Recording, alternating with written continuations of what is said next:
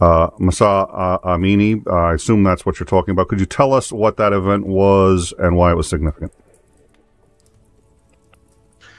Mahsa Amini was, I might get some of the personal information on her wrong, because it's been a long time and so many more have died since her.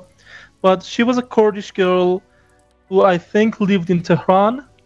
She was going for sort of holiday to north of Iran. It's the usual spot for especially Tehranians to go during holidays, to just like chill, and it's close to the I think it's, I don't know what you call it, but it's Khazar Sea for us.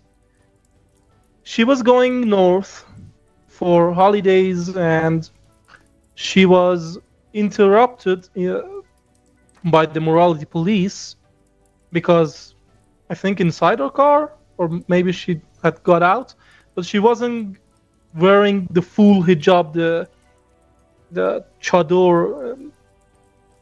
Not all of her hair was covered, basically. And she was arrested and beaten on the spot, because I believe she tried to not get arrested. She tried to struggle.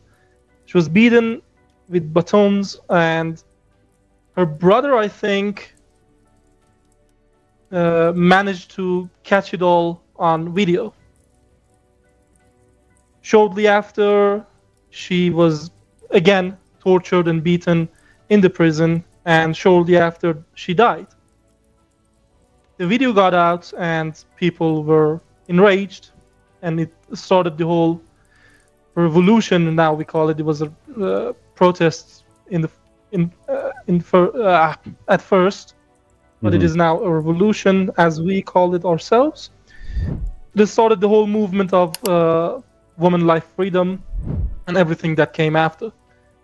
Just her getting caught on film being beaten by the police, which is, as I said, it was a recurring theme in Iran, but that this time it caught some attention.